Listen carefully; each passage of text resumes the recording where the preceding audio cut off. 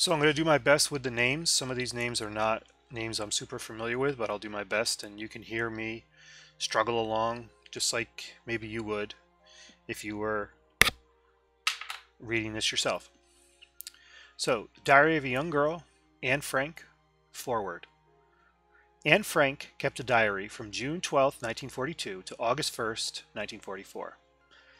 Initially, she wrote strictly for herself. Then, one day in 1944, Gerrit Bolkestein, a member of the Dutch government in exile, announced in a radio broadcast from Vanden that after the war he hoped to collect eyewitnesses' account of the suffering of the Dutch people under German occupation, which could be made available to the public. As an example, he specifically mentioned letters and diaries. Impressed by this speech, Anne Frank decided that when the war was over, she would publish a book based on her diary. She began rewriting and editing her diary, improving the text, omitting passages she didn't think were interesting enough, and adding others from memory. At the same time, she kept up her original diary in the scholarly work, The Diary of Anne Frank, the Critical Edition. Anne's first unedited diary is referred to as version A to distinguish it from a second edited diary, which is known as version B. The last entry in Anne's diary is dated August 1st, 1944. On August 4th, 1944, the 8 people hiding in the secret annex were arrested. Miep Giles and Bep Volosky, the 2 secretaries working in the building, found Anne's diary strewn all over the floor. Miep Giles tucked them away in a desk drawer for safekeeping. After the war, when it became clear that Anne was dead, she gave the diaries unread to Anne's father, Otto Frank. After long deliberation, Otto Frank decided to fulfill his daughter's wish and publish her diary. He selected materials from version A and B, editing them into a shorter version, later referenced as version C. Readers all over the world know this as the Diary of a Young Girl. In making his choice, Otto Frank had to bear several points in mind. To begin with, the book had to be kept short so it would fit in with the series put out by the Dutch publisher. In addition, several passages dealing with Anne's sexuality were omitted. At the time of the diary's initial publication in 1947, it was not customary to write openly about sex, and certainly not in books for young adults. Out of respect for the dead, Otto Frank also omitted a number of unflattering passages about his wife and the other residents of the secret annex. Anne Frank, who was 13 when she began her diary and 15 when she was forced to stop, wrote without reserve about her likes and dislikes. When Otto Frank died in 1980, he willed his daughter's manuscripts to the Netherlands State Institute for War Documentation in Amsterdam. Because the authenticity of the diary had been challenged ever since its publication, the Institute of War Documentation ordered a thorough investigation. Once the diary was proven, beyond a shadow of a doubt, to be genuine, it was published in its entirety, along with the results of an exhaustive study. The critical edition contains not only versions A, but C, and also articles on the background of the Frank family and circumstances surrounding their arrest and deportation, and the examination into Anne's handwriting, the documents, and the materials used. The Anne Frank Foundation, or Anne Frank Fonds, in Switzerland, which, as Otto Frank's sole heir, had also inherited his daughter's copyrights, then decided to have a new, expanded edition of the diary published for general readers. This new edition is in no way affects the integrity of the old one originally edited by Otto Frank, which is the diary and its message to millions of people. The task of computing the expanded edition was given to the writer and translator Miriam Pressler. Otto Frank's original selection has now been supplemented with passages from Anne's A and B versions. Miriam Pressler's definitive edition, approved by Anne Frank Fonds, contains approximately 30% more material and is intended to give the reader more insight into the world of Anne Frank. In writing her second version, B, Anne invented pseudonyms for the people who would appear in the book. She initially called herself Aunt Isles and later Anne Robin. Otto Frank opted to call his family by their own names and to follow Anne's wishes with regards to the others. Over the years, the identity of the people who helped the family in the secret annex had become common knowledge. In this edition, the helpers are now referred to by their real names as they so justly deserve to be. All other persons are named in accordance with the pseudonyms in the critical edition. The Institutes for War Documentation has arbitrarily assigned initials to those persons wishing to remain anonymous. The real names of the people hiding in the secret annex are the Van Pels family from Germany, August Van Pels, Herman Van Pels, and Peter Van Pels, called by Anne in her transcript, Petrolia, Hans and Alfred van Daan, and the book Petrolia, Herman and Peter van Daan. Fritz Pfeiffer, called by Anne in her manuscript, Alfred Duzel. The reader may wish to bear in mind that much of this edition is based on B version of Anne's diary, which she wrote while she was around 15 years old. Occasionally, Anne went back and commented on passages she had written earlier. Those comments are clearly marked in this edition. Naturally, Anne's spelling and linguistic errors have been corrected. Otherwise, the text has basically been left as she wrote it, since any attempt at editing and clarification would be inappropriate in a historical document. I hope I will be able to confide everything to you, as I have never been able to confide in anyone, and I hope you will be a great source of comfort and support. Okay. June 12th, 1942.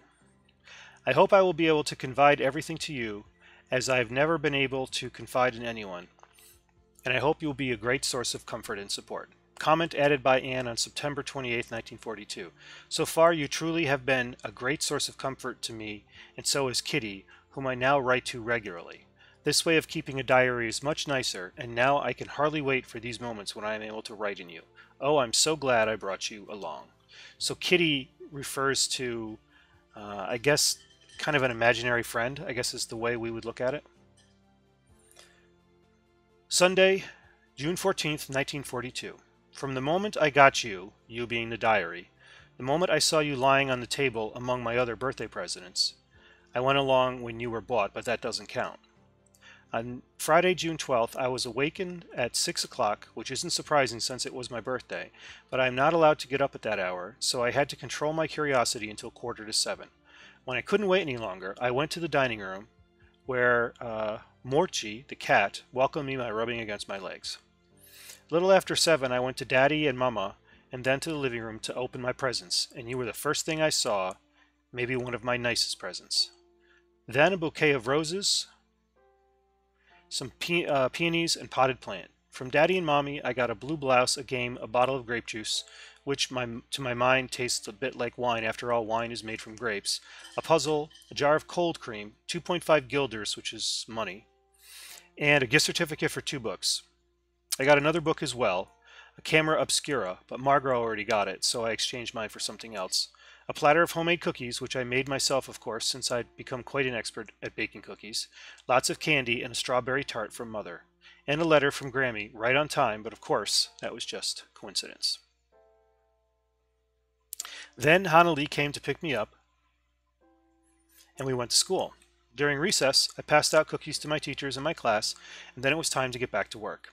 I didn't arrive home until 5, since I went to the gym with the rest of class. I'm not allowed to take part because my shoulders and hips tend to get dislocated. As it was my birthday, I got to decide which game my classmates would play, and I chose volleyball. Afterward, they all danced around me in a circle and sang "Happy Birthday." When I got home, Sensei Federman was already there. Elise Wagner, Haniel Gloser, and Jacqueline Van Maris came home with me after gym since we were in the same class.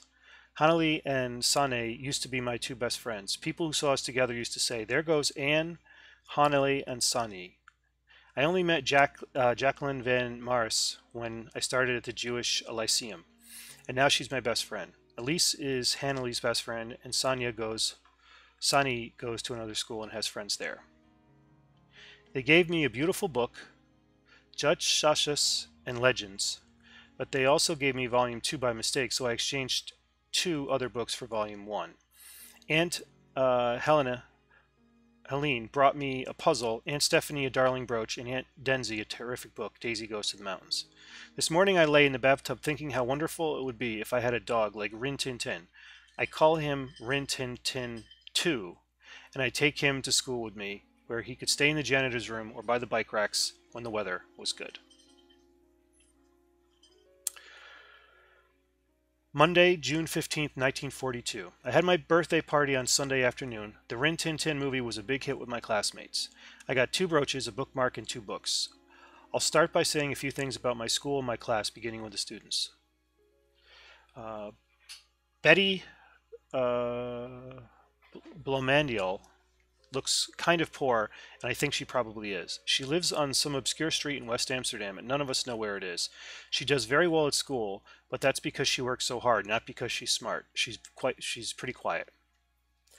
Jacqueline Van Marsen is supposed to be my best friend, but I've never had a real friend. At first I thought Jack would be one. I was badly mistaken.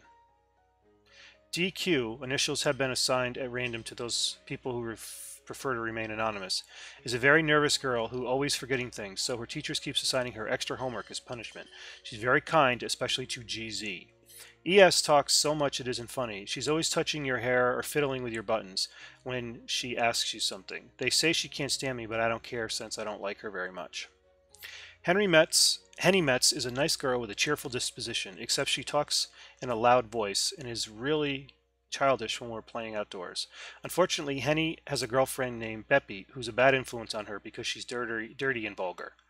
JR, I could write a whole book about her. J is detestable, sneaky, stuck-up, two-faced gossip who thinks she's so grown up. She really got to Jack under her spell, and that's a shame. J is easily offended, bursts into tears at the slightest thing, and to top it off is a terrible show-off. Miss J always has to be right. She's very rich and has a closet full of the most adorable dresses that are way too old for her. She thinks she's gorgeous, but she's not. J and I can't stand each other. Hughes Wagner is a nice girl with a cheerful disposition, but she's extremely finicky and can spend hours moaning and groaning about something. Elise likes me a lot. She's very smart, but lazy. Hanel Goslar, or Lies as she's being called at school, is a bit on the strange side. She's usually shy, outspoken at home, but reserved around other people. She blabs whatever you tell her to her mother. But she thinks what she says, and lately I've come to appreciate her a great deal. Nani van Prug Cigar is small, funny, and sensible. I think she's nice. She's pretty smart. There's much else you could say about Nani.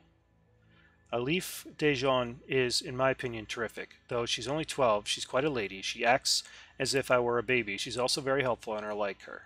GZ is the prettiest girl in our class. She has a nice face, but is kind of dumb. I think they're going to hold her back a year, but of course I haven't told her that. Comment added by Anne at a later date. To my great surprise, GZ wasn't held back a year after all. And sitting next to GZ is the last of us 12 girls, me. There is a lot to be said about the boys, or maybe not so much after all. Maurice Kostner is one of my many admirers, but pretty much of a pest. Sally Springer has a filthy mind, and rumor has it that he's gone all the way. Still, I think he's terrific because he's very funny. Emile Bonewit is GZ's admirer, but she doesn't care.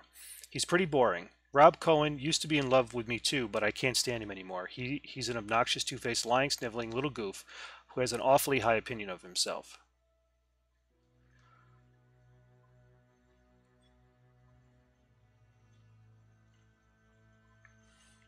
Max van de Velde is a farm boy from Mendeblik, but is eminently sense-suitable, as Margot would say. Herman Koopman also has a filthy mind, just like Jopi de Beer, who's a terrible flirt and absolutely girl-crazy. Leo Blom is Jopi de Beer's best friend, but has been ruined by his dirty mind. Albert D. Mesquita came from the Montessori school and skipped a grade. He's really smart. Leo Slager came from the same school but isn't as smart. Rue Stoppelman is a short, goofy boy from Alimo who transferred to this school in the middle of the year. CN does whatever he's not supposed to. Jacques Kudernit sits behind us next to C, and we, G and I, laugh ourselves silly. Harry Shop is the most decent boy in our class. He's nice. Werner Joseph is nice too, but all the changes taking place lately have made him too quiet. He seems boring. Sam Salomon is one of those tough guys from across the tracks, a real brat. Admirer. Appy Ream is pretty orthodox, but a brat too. Writing in a diary, so this is Saturday, June 20th, 1942. Writing in a diary is a really strange experience for someone like me, not only because I've never written anything before, but also because it seems to me that later on, neither I nor anyone else will be interested in the musings of a 13-year-old schoolgirl. Oh well, it doesn't matter, I feel like writing, and I have an even greater need to get all kinds of things off my chest. Paper has more patience than people. I thought of saying on one of those days when I was feeling a little depressed and when sitting at home with my chin in my hands, bored and listless, wondering whether to stay or to go out. I finally stayed where I was, brooding. Yes, paper does have more patience, and since I'm not planning to let anyone else read this stiff-backed notebook grandly referred to as my diary, unless I should ever find a real friend, it probably won't make much of a difference. Now I'm back to that point that prompted me to keep a diary in the first place. I don't have a friend. Let me put it more clearly, since no one will believe that a 13-year-old girl is completely alone in the world. And I'm not. I have loving parents and a 16-year-old sister, and there are about 30 people I can call friends. I have a throng of admirers who can't keep their adoring eyes off me, and who sometimes have to resort to using a broken pocket mirror to try to catch a glimpse of me in the classroom. I have a family, loving aunts, and a good home. No, on the surface I seem to have everything except one true friend.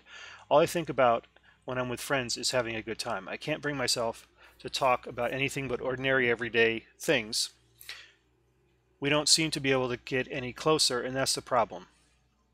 Maybe it's my fault we don't confide in each other. In any case, that's just how things are, and unfortunately they're not liable to change. This is why I've started the diary.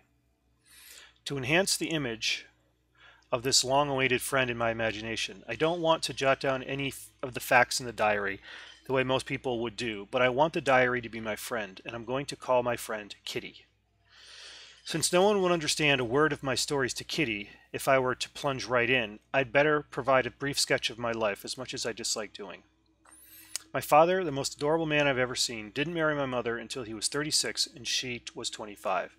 My sister Margot was born in Frankfurt am Main in Germany in 1926. I was born on June 12th, 1929. I lived in Frankfurt until I was 4. Because we're Jewish, my father immigrated to Holland in 1933 when he became the managing director of the Dutch Operatic Company, which manufactures products used in making jam. My mother, Edith Hollander Frank, went with him to Holland in September, while Margot and I were sent to Aachen to stay with our grandmother. Margot went to Holland in December. I followed in February, when I was plunked down on the table as a birthday present for Margot. I started right away at the Montessori nursery school. I stayed there until I was 6, at which time I started first grade. In 6th grade, my teachers was Mrs. Cooperis, the principal. Teacher was Mrs. Cooperis, the principal. By the end of the year, we were both in tears as we said a heartbreaking farewell because I had been accepted at the Jewish Lyceum where Margot also went to school. Our lives were not without anxiety, since our relatives in Germany were suffering under Hitler's anti-Jewish laws. After the pogroms, pogrom is a fancy word for really bad mistreatment of Jewish people, including murder in some cases. After the pogroms in 1938, my two uncles, my mother's brothers, fled Germany, finding safe refuge in North America. My elderly grandmother came to live with us. She was 73 years old at the time. After May 1940, the good times were few and far between. First there was the war, then the capitulation, and then the arrival of the Germans, which is when the trouble started for the Jews. Our freedom was severely restricted by a series of anti-Jewish decrees. Jews were required to wear a yellow star. Jews were required to turn in their bicycles. Jews were forbidden to use streetcars. Jews were forbidden to ride in cars, even their own. Jews were required to do their shopping between 3 and 5 p.m. Jews were required to frequent only Jewish-owned barbershops and beauty parlors. Jews were forbidden to be out in the streets between 8 p.m. and 6 a.m. Jews were forbidden to attend theaters, movies, or any form of entertainment. Jews were forbidden to use swimming pools, tennis courts, hockey fields, or any other athletic fields. Jews were forbidden to go rowing. Jews were forbidden to take part in any athletic activity in public. Jews were forbidden to sit in the gardens or those of their friends after 8 p.m. Jews were forbidden to visit Christians in their home. Jews were required to attend Jewish schools, etc. You couldn't do this, you couldn't do that, but life went on. Jack always said to me, I don't dare do anything more because I'm afraid it's not allowed. In the summer of 1941, Grandma got sick and had to have an operation, so my birthday passed with little celebration. In the summer of 1940, we didn't do much for my birthday either, since the fighting had just ended in Holland. Grandma died in January 1942. No one knows how often I think of her and still love her. This birthday celebration in 1942 was intended to make up for the others, and Grandma's candle was lit along with the rest. The four of us are still doing well, and that brings me to the present date of June 20, 1942, and the solemn dedication of my diary. Okay, and that will end part 2.